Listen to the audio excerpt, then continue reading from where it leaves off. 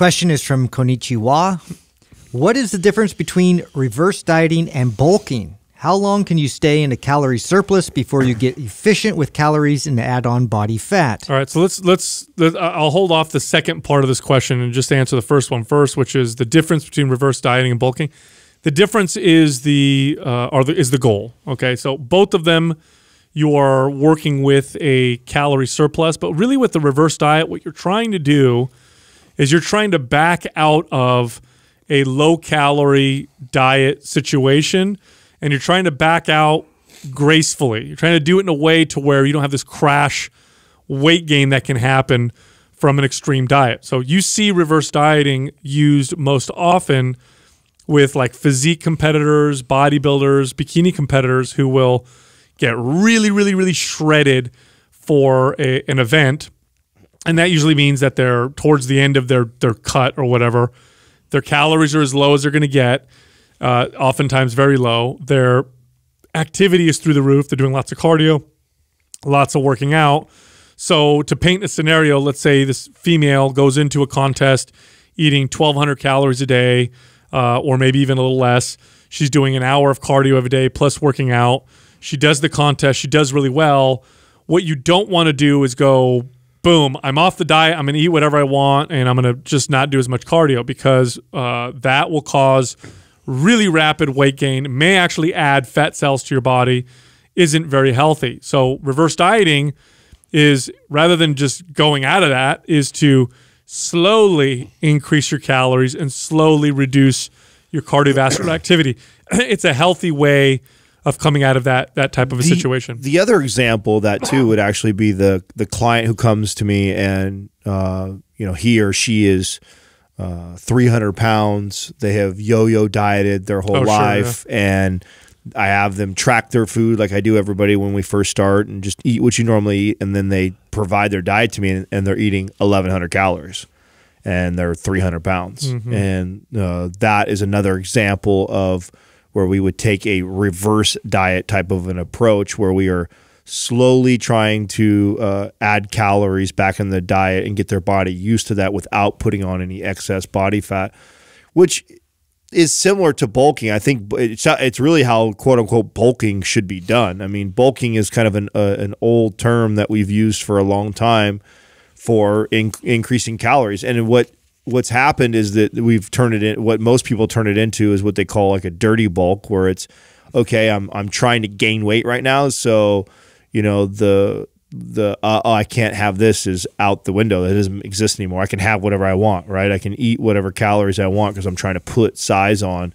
But we recommend against that, right? I think that's creates a bad relationship with food. I think most people that you see that bulk like this put on as much or more body fat than they actually do muscle, and then when they decide to lean back down, they just go right back to the same starting point or worse than they were in before.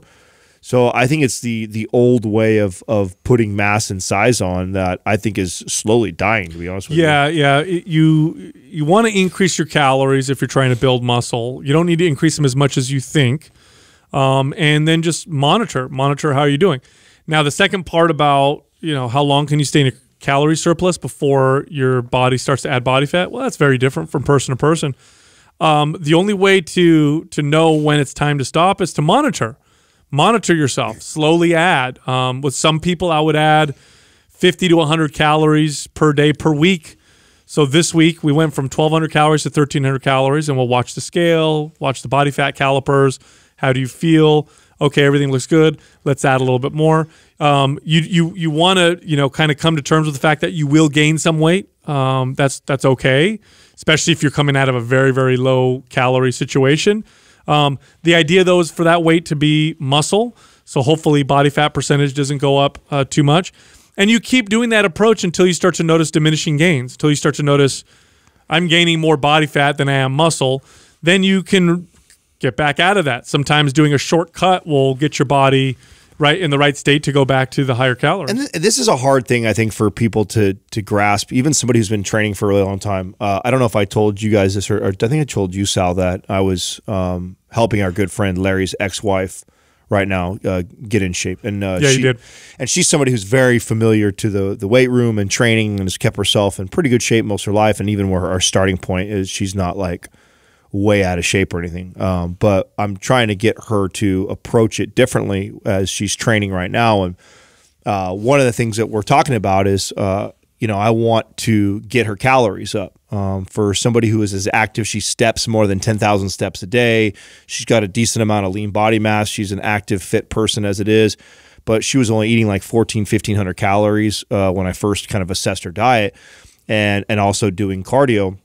So I've eliminated all cardio completely, and we've been, she's running MAPS Anabolic right now, and I've got her slowly increasing her calories. And every time we communicate, I'm always constantly saying, okay, you're doing great here, you're doing great there, add more here, a little bit more of this, no cardio, no cardio. And she asked me the other day, like, when are we going to be able to do cardio? And I said, well, before we even introduce cardio or even think about restricting calories, my goal is to get you up to, in 2,000 plus, mid 2000s is where I'd like to be calorie wise before I come the other way.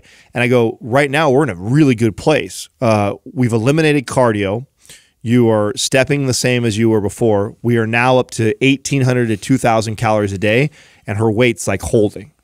So what I see her food that she's making good choices. She's hitting protein intake. She's getting adequate fiber. Diet looks really good, and we're increasing calories. We're doing no cardio, and yet her weight is holding the same. Now, what I know is that that's a real mental fuck for most people, because we want to see, if I'm on the bulk, I want to see scale going up like crazy. If I'm on the cut, I want to see scale going down. But really, if there's good programming, if you're training correctly, and you're eating well, balanced, and you're hitting your macro targets that you want, and you're being able to increase calories and the scale is staying the same, I know good things are happening.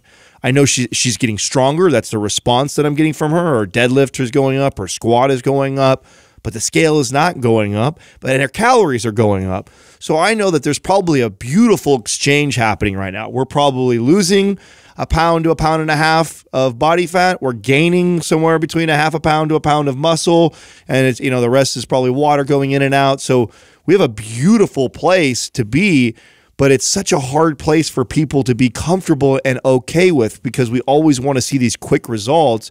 And that's what I find myself coaching the most to, is like, listen, if you're eating well, and by well, hitting your macro targets, your protein intake like you're supposed to, and making good food, whole food choices, and you're following like a MAPS program, and your scale is staying the same, you're in a really good place. Oh, it's amazing. You're in an amazing place. That's amazing. And we forget the mental component too.